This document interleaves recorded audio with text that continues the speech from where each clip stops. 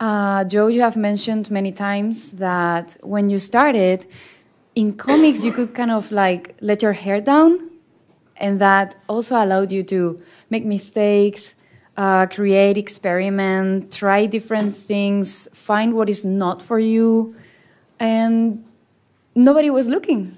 That was something fantastic. And Mari, you start at the time of social media. I feel that every artist's work today are much more exposed. So I guess my question, do I have a question? Just a second. So yeah, how does the different circumstances or times inform your work? Oh, okay. Well, actually, it started in the 90s, and so I didn't feel like I was being watched.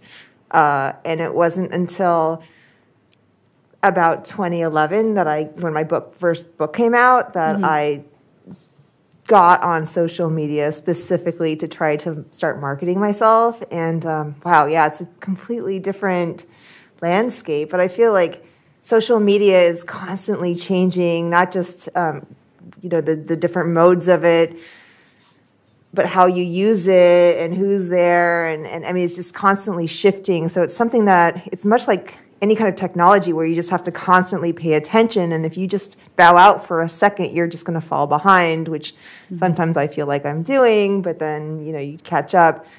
It's of its own thing. I have friends who hire social media people just to do their social media for them. And that sounds just wonderful.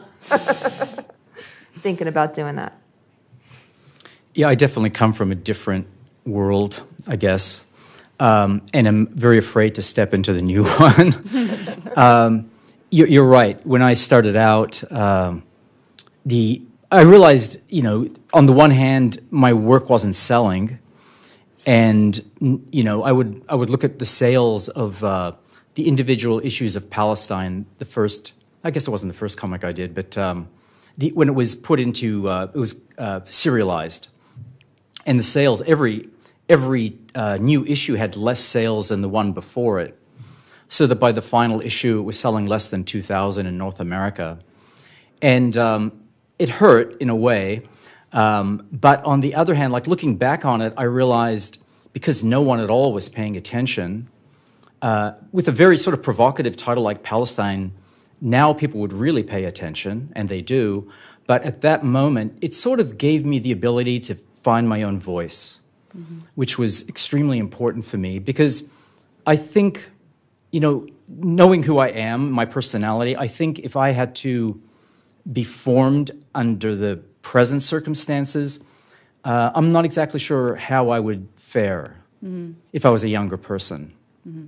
Because the things you say, I have cartoonist friends who are really, the criticism that can easily come to you on social media really has a big bearing in their lives. And so I avoid it completely. It doesn't mean I don't want to interact with people. It's just I'm not sure about that particular format of interacting with people. Though the self-promotion, the necessities of promoting, I know that's also important, and social media has been really good for people who don't have a lot of access. I mean, you can build up a following, obviously, and I guess I missed that, but I think I'm established enough that I don't have to worry about it. Those are my own circumstances. Yeah, I think you're okay. At this point. I do tell people, like young cartoonists who are feeling the weight of all the eyes on them, well, don't look at the comments, or if you get a bad one, just block it, or if you feel like you made a mistake putting something out, or it's not getting a lot of views, or people don't like it, just take it off. Like, people aren't going to remember in a couple days. True.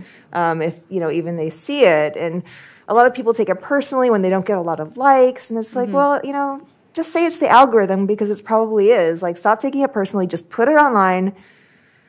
Just put your best stuff online. If it's not, it doesn't do well, take it off. Just have your portfolio, but just keep working and stop paying attention. I know it's easier said than done, but it's, that's kind of what you have to do to keep going, so you're not mired in self-doubt when you're doing that. Absolutely. But what about being in contact with the people that follow you and the people that read you? Like, does it shape your work ever?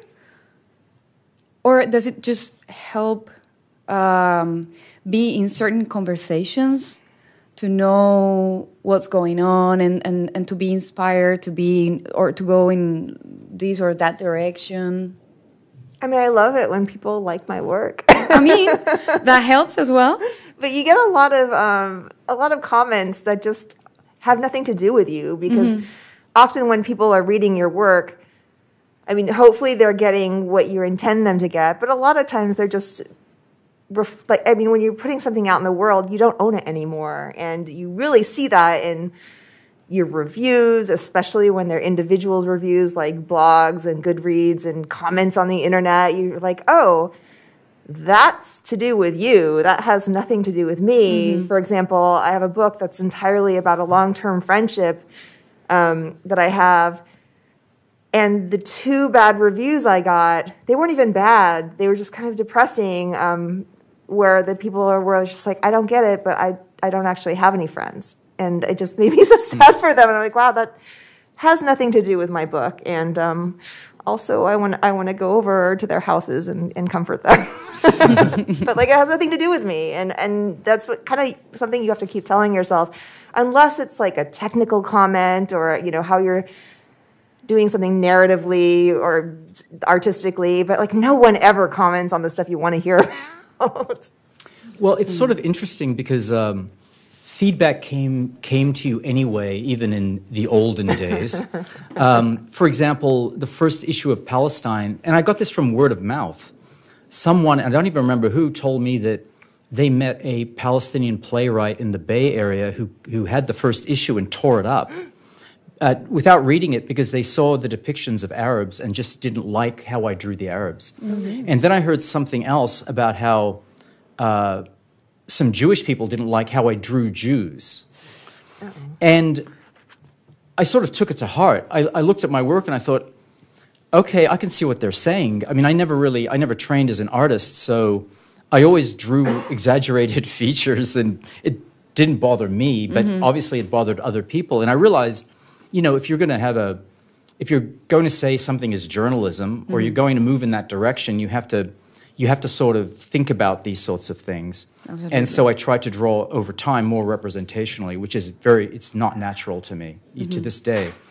But in other words, commentary came to you, even very sharp commentary, but it was invested commentary.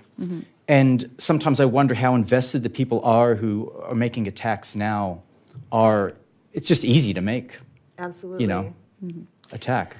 Joe, now that you were talking about how you drew Palestinians or Jews, can you explain how you design a page? How process? I design a page? Yeah. Oh, okay, because I told you. Well, now my method's really been refined, but everything is built around the words. So once I've decided how much of the script, which is pre-done, how much is going to be on one particular page, I lay out 2 pages together, left and right, because they inform each other, I think. There's a lot about peripheral vision that I think matters when you open up a book. But the words are sort of the crucial and beginning components. So what I do is I write the captions out, the word balloons, whatever you want to call them, and then I write them on a piece of paper, I cut those out, and I lay them on the page where I think it would look good for the eye to go. And then I sort of design the drawings around where I place the words. And the good thing about doing it that way, rather than penciling something and then erasing it, I can just sort of shift them around until I get it right. So it's kind of unusual. It just developed really organically, I guess. That's very interesting, because one of the things that I've always thought that sets comics apart from other media like cinema or like literature is collage quality, right? And Mari, like your last book is all a collage. What prompted you to create I Thought You Loved Me in this way? What was your inspiration? It was getting in an iPad. I've been playing with collages forever, but once I had the iPad, we've talked a lot about this over the last few days. Like, I just have really creaky hands and probably arthritis, and it's really hard to cut out collage, let alone print up photos that you've done. Like, that's kind of a pain in the butt, and the quality's not so nice. But now that I have an easy way to make collage, that I just kind of went bonkers. But I love that idea of moving it around on paper. I kind of do something similar with Post-it notes. Narratively, I'll put Post-it notes, like, how does this go? How does the story go? But also within the page. But in the new book, I ended up using the actual Post-it notes and art on the Post-it notes to indicate when my brain was kind of cranking away and trying to figure things out. So I turned that corkboard into a metaphor. That's fantastic. That's super interesting. And this is a very broad question. I must say that I was kind of struggling all the time because you two are so different. Your styles, your topics, the way you approach a medium. But this question is, I think, general to almost all cartoonists. What elements of the language of comics do you see particularly convenient to deal with very problematic issues or sensitive topics? Like...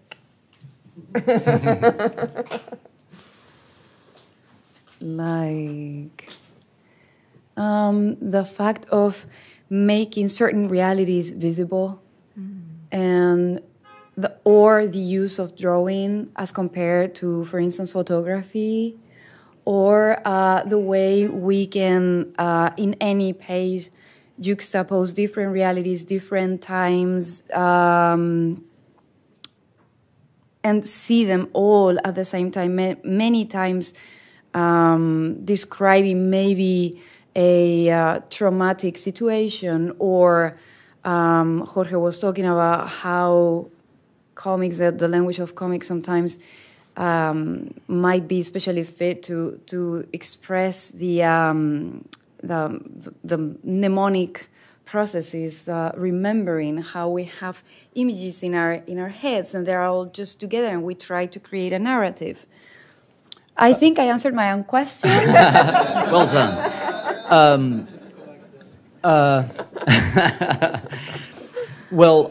The thing I think, when I think about comics, the thing I think about, and I talked to that earlier seminar the first day I was here about this a bit, is that I feel like drawing is sort of a filter through which people can look at violence. It can be very difficult to look at violence in real time, in reality. It can be very difficult to look at violence in a documentary film. I mean, I'm very squeamish when it comes to seeing people writhing and dying on film, in reality. But a drawn image sort of allows the reader to look without perhaps that same voyeuristic connotation. And it's a filter, so it's a drawing. It's sort of, you can be very precise about the violence you're drawing, and the reader isn't hit over the head in that way. Now, there's a power of comics which I think can sometimes go too far, in that, like a photographer, to capture some really violent image, it's often has to be in the right place at the right time, whereas someone who's drawing can always draw the right mortal moment, the mortal moment. And that's why I often don't like a lot of superhero comics, because they're always drawing the big explosion, the punch, all that sort of stuff. So I think when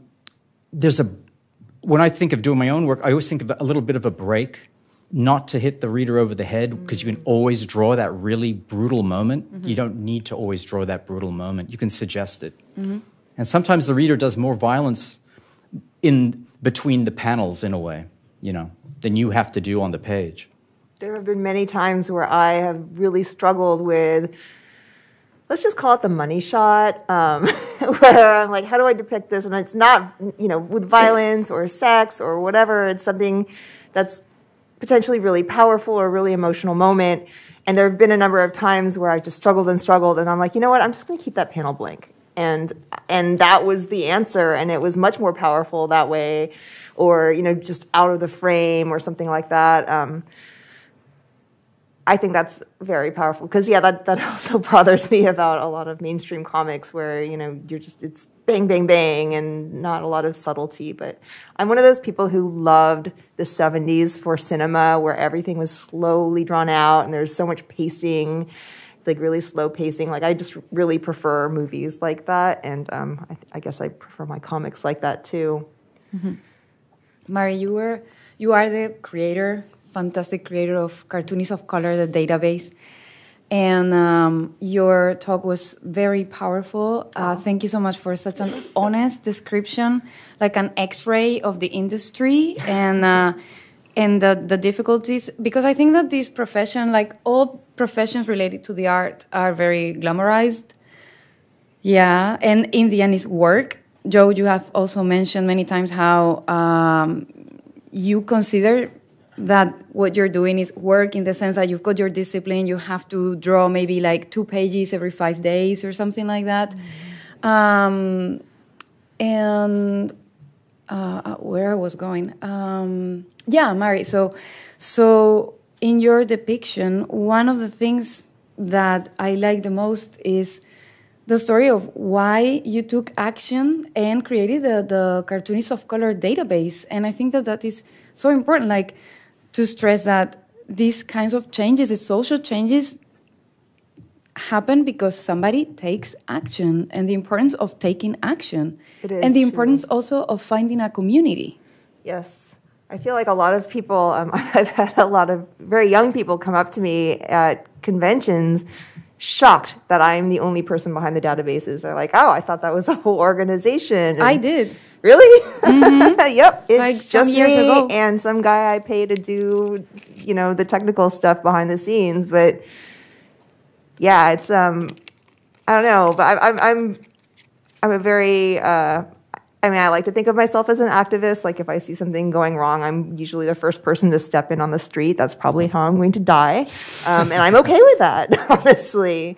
But I know this isn't your question, but I am actually really curious about, like, you actually put yourself in harm's way where I don't, unless you call it internet harm's way. And I was curious how you get the guts to do that, or I don't know. Sorry, I totally derailed your question. But it's about community and activism too, so I don't know. I don't know if I can really answer that question. I think I was, at some point, I like the first trip to Palestine was sort of a big thing for me because I was actually scared to go, but I was living in Berlin at the time and it was relatively close and I really wanted to go. And I thought, if I don't do this, I'll really regret it. So I sort of put myself in the future and said, what am I going to think of myself if I don't do this? Once I get an idea in my head, I kind of have to carry it through if I feel it's a worthwhile idea. That's kind of that's the long and the short of that one. Mm-hmm. And over time, I mean, I'm scared a lot of times, and also scared when I shouldn't have been scared, and not scared when I should have been scared. But you get used to things in a way. But it's funny because I don't talk about the whole activism thing because what you're doing with the database is extremely useful. Now, do you think of yourself as an activist, though? I mean, in a general sense? Yeah, I mean, in general, like just as a personality trait, maybe not in my everyday life. But in your work, I mean? I mean, yes, generally. I try not to bash people over the head with things, but like, I mean, my work is kind of my life. Wow, that's really sad. But like, I write about my life, so it's impossible. At this point in time, and it's very sad, it's impossible to write about being queer without also being an activist. Like there's so many people who just hate me, who've never met me, and just because of who I am or the color of my skin or whatever. And this was very apparent when the pandemic started and there was a lot of anti-Asian sentiment being thrown at me. For once, I was recognized as Asian in my life. Or just, sometimes just the very act of being makes you an activist. And so when you write about your life and you're putting it out there and you suddenly have all these people sending you death threats for no reason other than what you look like or who you're attracted to or whatever. I mean, yes, so by that very nature, I'm an activist. I guess, and also you are part of the community you're writing about. Sort of. I mostly sit at home and draw, but kind of. Yeah, because, I guess I don't. I'm always writing about someone else, which is kind of a... But you're there. Yeah. Yeah, and actually you were commenting before when you created Paying the Land, how they were constantly advising you not to raise certain topics because you're an outsider, etc. So can you explain how did you navigate that situation? Well, I think I navigated it by taking to heart what was good advice, and perhaps, unfortunately, taking to heart what might not have been good advice too, until I realized it wasn't. You sort of separate the good advice from the bad advice, or let's say the advice that doesn't work for you, because I don't put myself in. I don't break down myself as an academic might break down my work. It's like I sort of trust myself just as a human being. To approach people. Sometimes I'm wrong, and sometimes I get it wrong.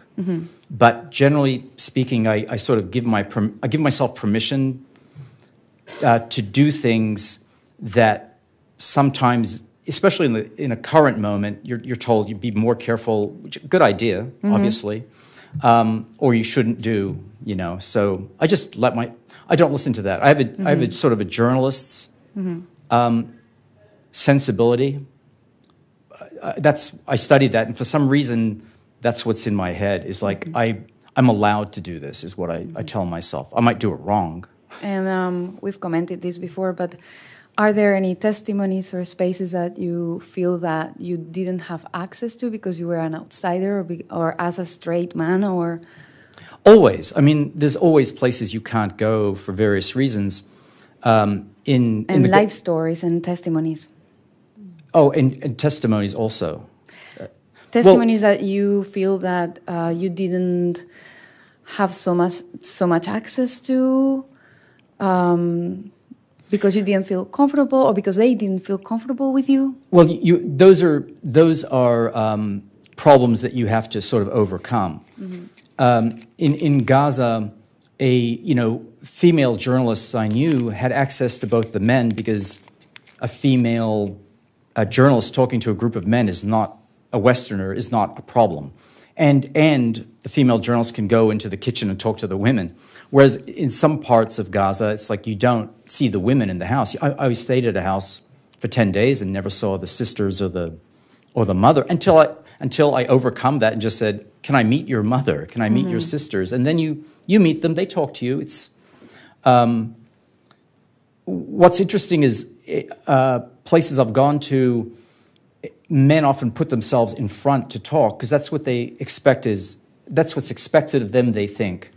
But when I went to like southern Russia to do a story about Chechen refugees, I insisted on speaking only to the women.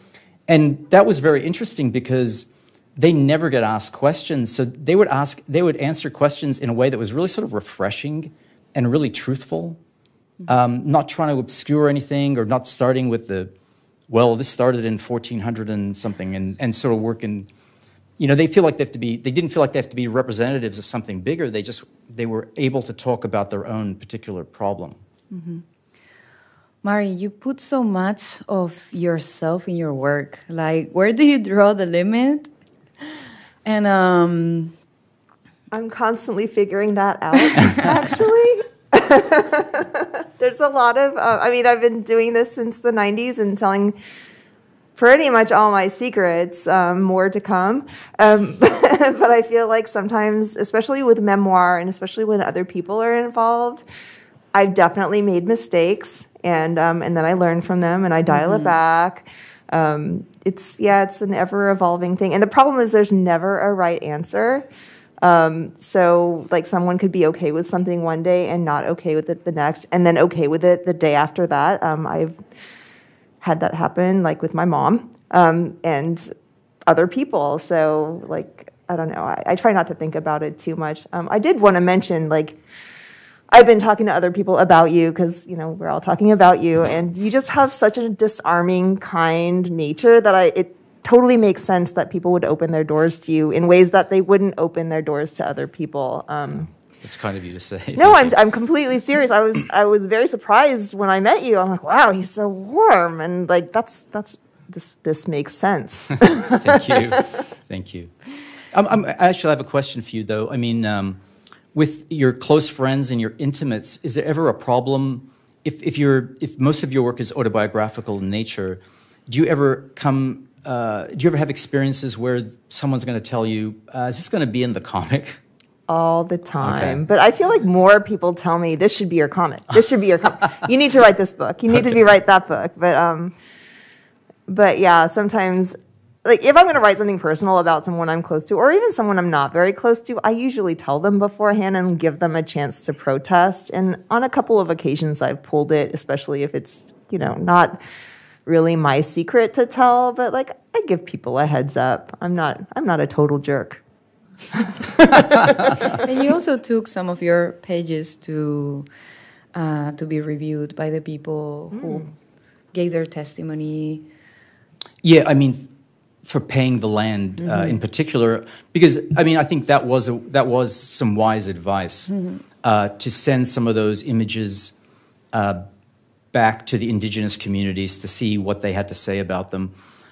There's one scene where I tell a mythological story, and I realize that might be really treading, or I might be trespassing there, and I have to be careful.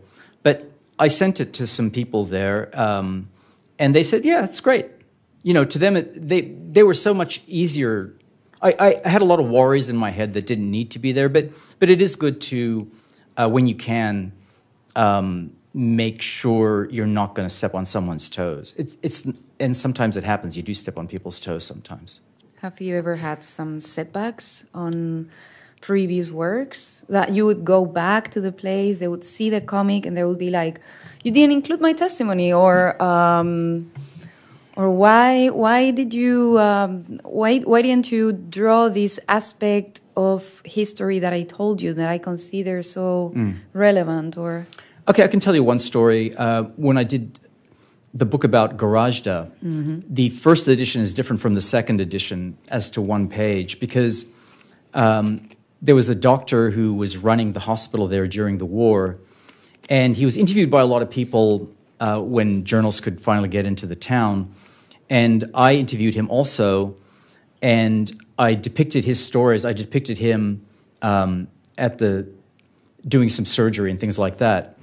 And he did do surgery, but later after the war, because people don't tell you everything, of course they're not going to, they thought they might slip back into being an isolated zone, and that all the internal dynamics and politics would come back into play. So it turns out that he had been involved in all kinds of fraud, hoarding supplies, and I don't want to say selling them, but there was a whole investigation about him, and I wanted to sort of de-heroize him somehow. So I redrew some of the pictures to show sort of an anonymous surgeon as opposed to him doing the work. that's interesting. You were going to say something, Mari?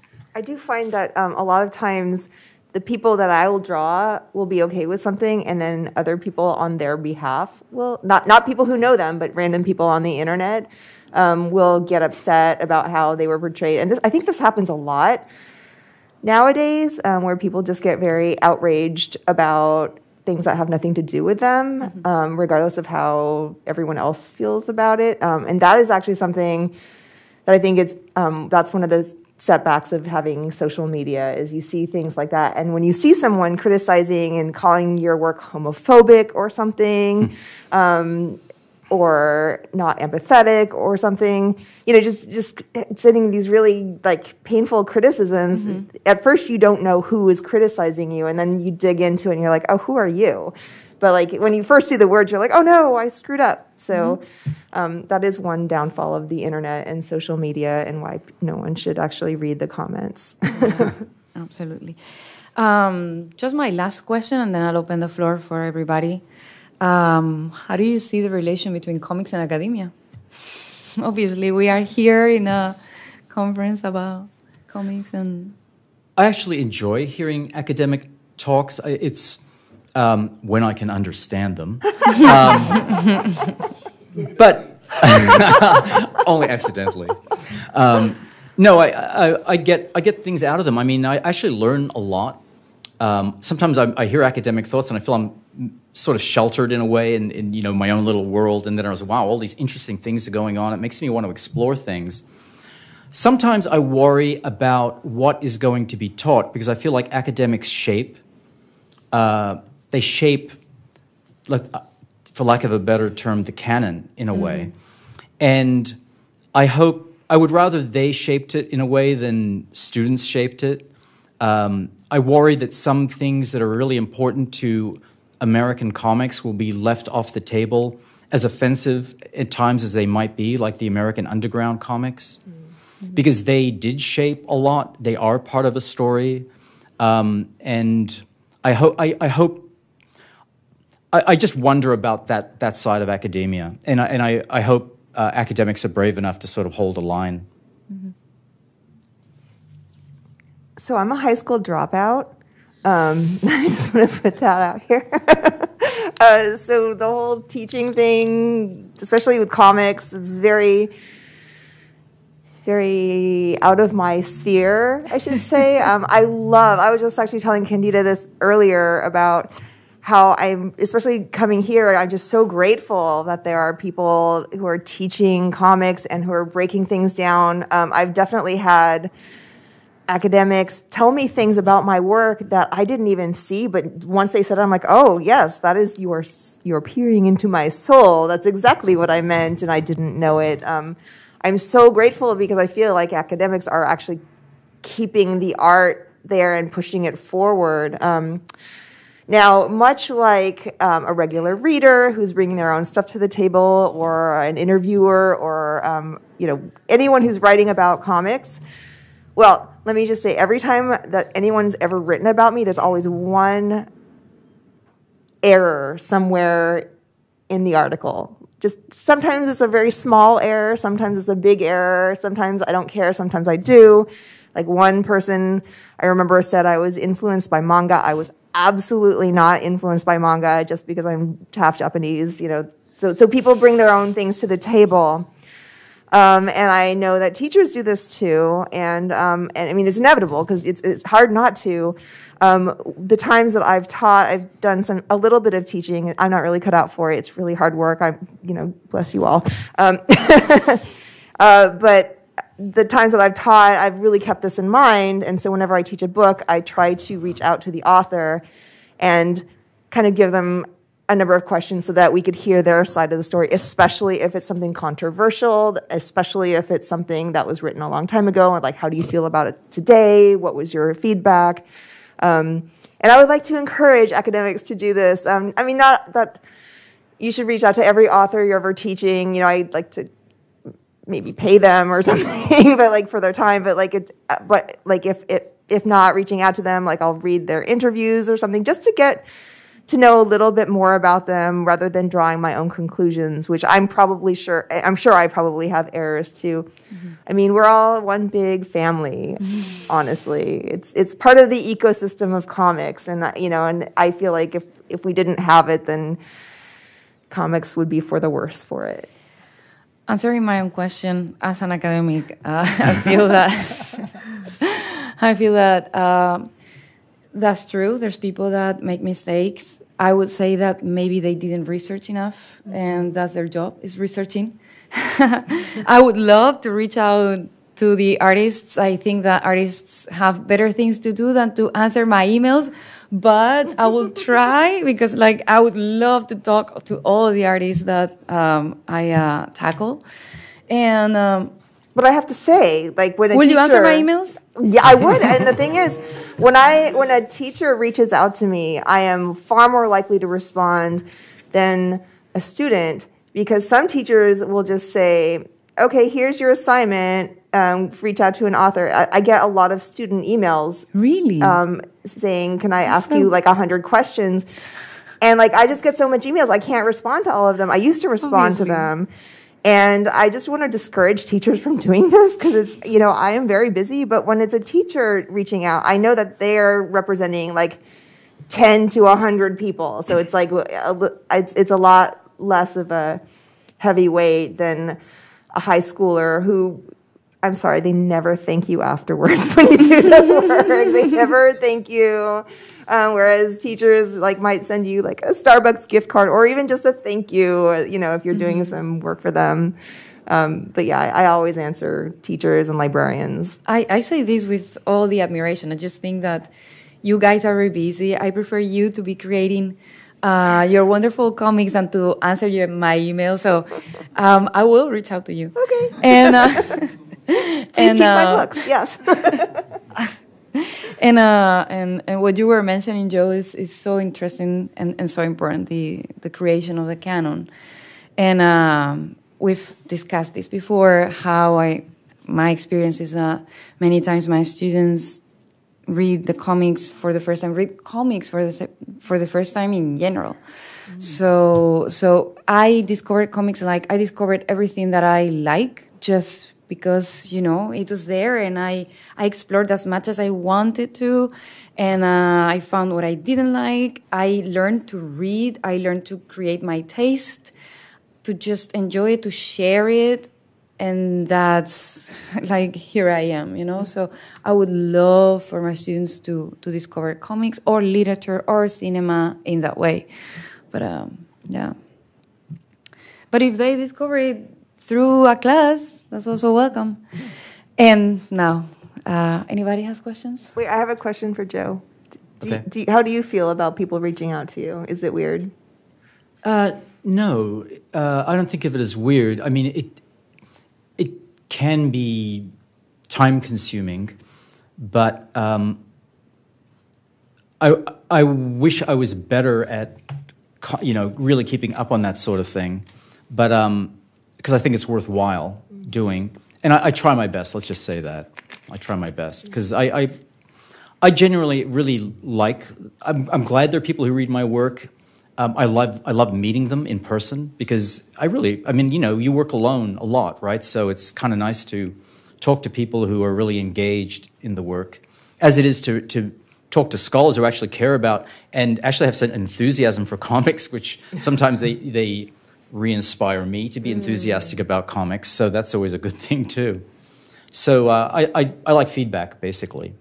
I just don't want it through social media, I think. Yeah. One thing I do, if I don't have time to respond to someone in the way that I would like, I keep a link of all the interviews that I've done that turned out well, and I put them on my website, and I often will be like, I don't have time to respond to this, but here's like 1,000 interviews you could look at that might help. That's smart. Thank you. Okay, thanks, guys. I seem to keep hogging the first question, but thank you. I wanted to follow up actually on what you were saying, Joe, just now on the.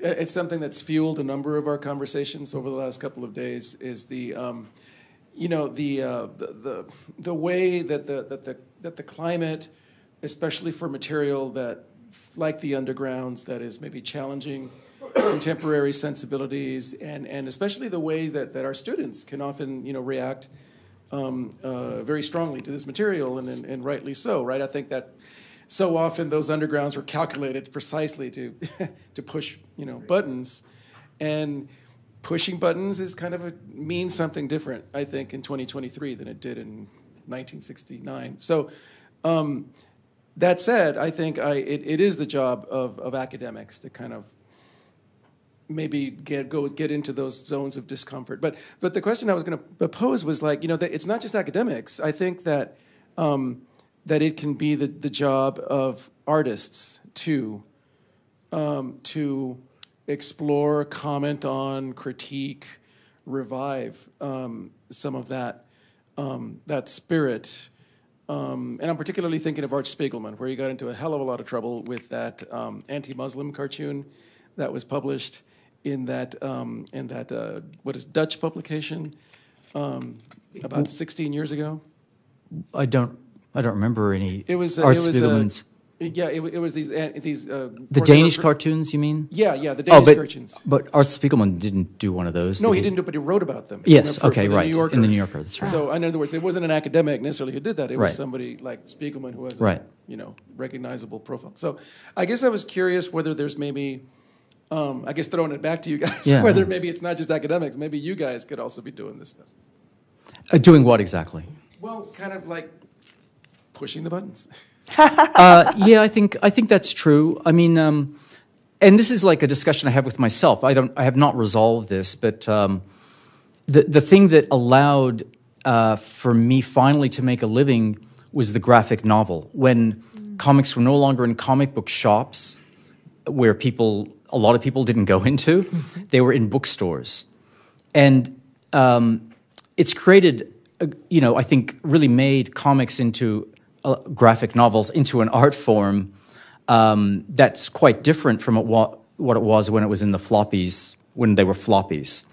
But I think there's a certain tone that's also changed over time. It's that when they were floppies and when they were in a place where very select niche people were going to get the niche item, it was possible to push the buttons. Once you're in a bookstore, it's less likely, I think. So I agree. Actually, I think cartoonists have to come to terms with that. And though the underground represents a lot of things that we really should think, okay, that was a different time, different place, we can analyze, critique, criticize. But as far as pushing buttons, just having a button to push is always, it's good to be reminded that sometimes there is a button that should be pushed. I'd like to add that the zine world is still alive and thriving, where many, many buttons can be pushed. I still publish zines. I don't sell them anymore because I hate dealing with money, but I will go to conventions and just make one just for a convention and just hand them out to people, just for fun. What kind of stuff is in the zines that's not in, like, a graphic novel? Everything. All right. Stuff that's not, that no one is going to want to buy. I mean, actually, this last book that I published probably could have qualified, but it was too big, and I did find a publisher just because it's so weird. But like really weird stuff, really stuff that publishers wouldn't be interested in, or stuff that might not fill 300 pages. That when you actually, my Dirty Produce was initially a zine too, where I'm just like, well, no one's going to want this, but here's some sexy cantaloupe, and I mean, ultimately, it did make it into the mainstream. But at the time, I'm just like, this is fun. I just want to do like 6 Post-its and just hand them out to people. So that's what I did. And but I mean, there's still a thriving, you go to like zine fests and stuff, and people are doing some pretty interesting things with things that might be just very queer or pornographic or just really out there, new thoughts. I mean, it's out there. It's not in bookstores. Okay. Hi, thank you guys again for being here. I have an anecdote and a question. Yay. You mentioned earlier about how academics don't reach out to these authors and sort of collaborate more. So much of the study of comics is housed in literature departments where 9 out of 10 professors are studying dead people. I don't think we have that impulse, right? Yeah. But that's what I think makes comics so exciting, right? There's a really living body of literature. So events like this, where we're all in the same ecosystem, in the same room, which is fantastic. I thought what you said earlier about underground comics was really important, right? You can't erase that history. It's so foundational to where they are now, right? You can't wash it over. You need to, if nothing else, for just, for the purposes of memory. But I'm also interested about what's next, right? Mm-hmm. So, I'm not asking you to speak for the entire community, of course, but you talked about how the art form has transformed from floppies to graphic novels, the sort of building of your databases. where would you like to see the comics community, if you want to call it that, go next? Like, what would you like to hope for the future, or the opposite? What are you concerned with? What's going to happen with the comics community or the art form? I would like to let go of this scared feeling I have that people of color and queer people are fashion, that's going to turn around, like fast fashion. Like I would like to see our stories more centered, so that we don't have to write about trauma, or we don't have to write about our race or ethnicity in order to just like exist in any way. That I would really like that. I would like to see more stories by other marginalized people. Like specifically, I feel like the disabled cartoonists, or disabled stories. Like we need more of those. I just want to see more variety. I always want more variety. I want people to just really mess with the form some more. And I mean, I love just really standard, like I love all comics really, except, well, I don't really love Marvel, DC, I'm sorry. But I love like, just all the different ways to make them. And that's not true. I actually liked Mariko Tamaki's Wonder Woman and Starfire daughter comic. But anyway, just more experimental stuff. But I feel like when you go to these zine fests, you kind of see what's coming. It's kind of like when you go to Tokyo, you see how Americans are going to dress in like the next 10 years. Like that's how zine fests are to comics. So, I feel like I can see into the future, and it's very exciting. Boy, I don't know if I have any real comment on that. That's a very interesting point. But I suppose I would like cartoonists to address a lot of the social and political issues going on now, but in a literary way, not in a didactic way. Sometimes I wonder if cartoonists read a lot of prose, like prose fiction, and I feel like I wish they did, so they could learn how to write better. Because they can draw and they can do comics, but sometimes it's missing a literary flair, and I'd like that. It takes all kinds. I feel like there are a lot of literary. I mean, I love what Alison Bechdel does with their comics. Yeah, absolutely.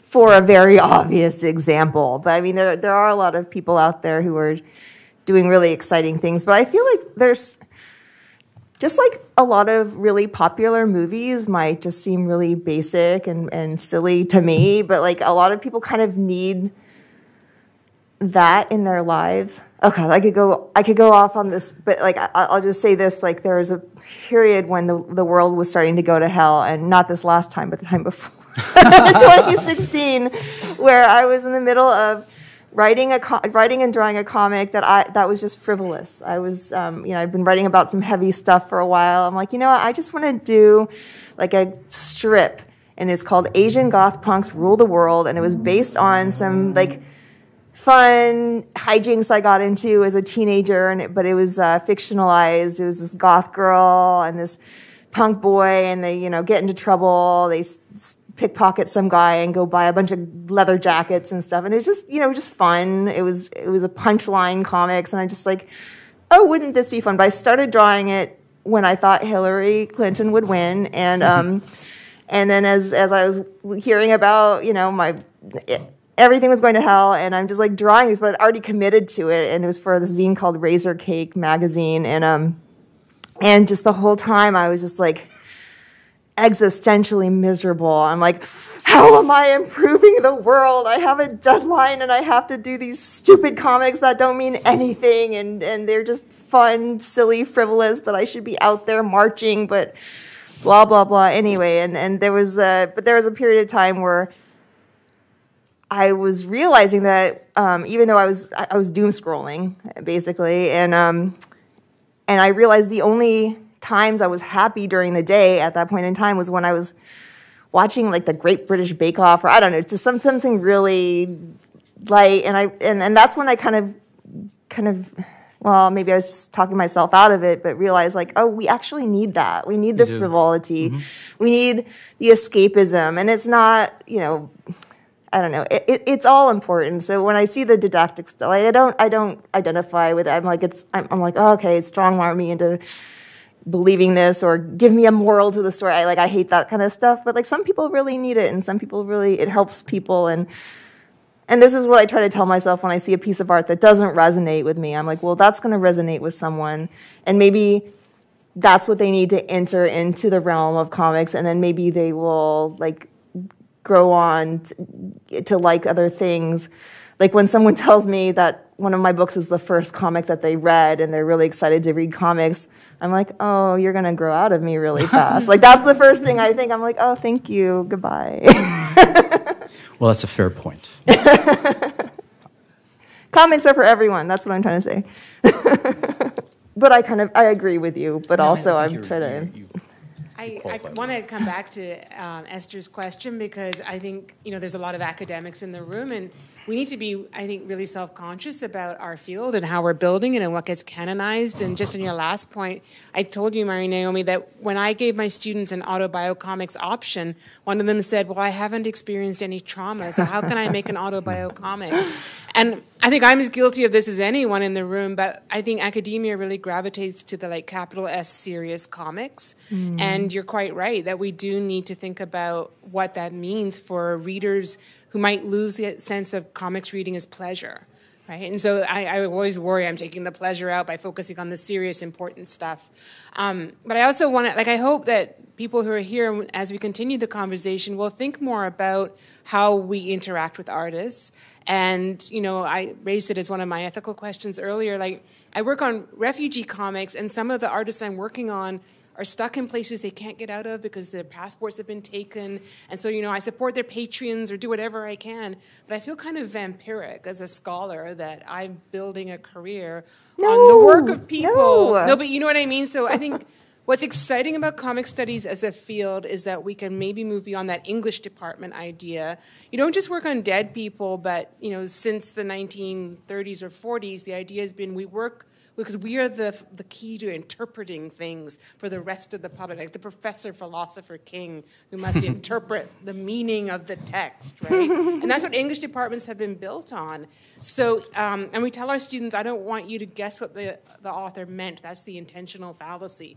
So don't go and read interviews. But I think it's really exciting to think about building and continuing to build this weird interdiscipline of comic studies with artists and have conversations and collaboratively build knowledge rather than being kind of afraid of violating some academic norm by going to the artist and saying, what did you mean? So I just think that's really exciting, and it's giving me something to think about. Oh, I do think to what you were saying about not letting go of the history of comics, and also how scholars in comics should, I think, relate. I think it's one job of a teacher, in my opinion, as an ex-teacher or occasional teacher, and as a cartoonist, is what I appreciate is when a teacher will put everything in context. So, you can't just show people an R. Crumb comic that's, maybe offensive to everybody without putting it in the context of the time. This is what was happening. I think one of the first comics I ever wrote in 1998. This is very embarrassing to him. Why am I admitting this in public? But where I said, here's a bunch of words I hate, and one of them was feminism. And but at the time, I was very young, and my certain people had used that as a label in a negative way towards me. I feel completely, obviously different about the word feminism now, but there was a period where I was struggling where I'd only heard it as an insult, so I didn't like the F word. And you just kind of have to look at what was happening in 1998 in feminism, in the culture. Just like I was saying to someone the other day, I was watching 16 Candles for a podcast that I guested on, and now I look back and I'm like, wow, this was so offensive. This is so racist. This is so just rapey and horrible. But at the time, it didn't seem well, it didn't seem very racist to me because in the context of all the other movies that were happening in the 80s, Long Duck Dong was actually kind of the hero. He was having a good time in the movie. He wasn't someone who's constantly getting battered down. He didn't have trauma. He was having a good time. Whereas other time you see Asians on screen, like I would just be like, oh, how are they going to squash us now? So I don't know. But now watching it, I'm like, oh God, oh God, oh God. But like context is so important. And I think that's really important for a teacher to relate to the students, especially if you're going to give something that's going to make the students cringe or, have some kind of visceral reaction. Sorry for the ramble. Here in Iowa, the state government is actively pursuing the book banning. There's a group from Florida, the Moms for Liberty or something, and they're actively looking to start banning books. And a quick research showed that Magic Fish book is on their list that you were talking about earlier. So in the short term, these book banning things. Did I say book burning? Yeah, same difference. There can be an immediate backlash. Now it's like you're going to go out and buy the book because, hey, what's in this book that they want to ban it? It's very good. And of course, the problem becomes in the long term. Do you guys have any experience with your books trying to get banned by the book banning people? I did talk about this in my lecture yesterday, but one of my books got banned, and instead of, I think, what normally happens when a book gets banned, where it just quietly goes away, and maybe so does the author, mine happened to get written about in the LA Times, and it actually revived my career, and it's why I'm still making comics right now, probably. But yeah, banning sucks. Even though it helped me, I just think it's terrible. It puts the most marginalized people at risk. The Magic Fish, that book is so wholesome and sweet, and the book that I got banned because it was too queer, it's not even queer. Book 2 and book 3 in that trilogy are queer. Book 1 isn't queer, and book 1 is the one they banned. She just found out that I was queer and decided to ban the book. It's ridiculous. It's just them, what do you call it, when they're just trying to, trolling? I don't know. Anyway, I have a beef with her, Katy, Texas. Do you have anything to say about banned books? I haven't had a lot of experience with it. I know some stores haven't taken my books, and it's within the rights of the store owner, whatever I think about it, to say they don't want to sell it. There have been complaints where they've pulled my books, but nothing overarching like that. So thank you so much for this great moment. And now it's time to say goodbye and to finish this wonderful conversation. Thank you, everyone. Thank you. Thank you. Thank you, Esther.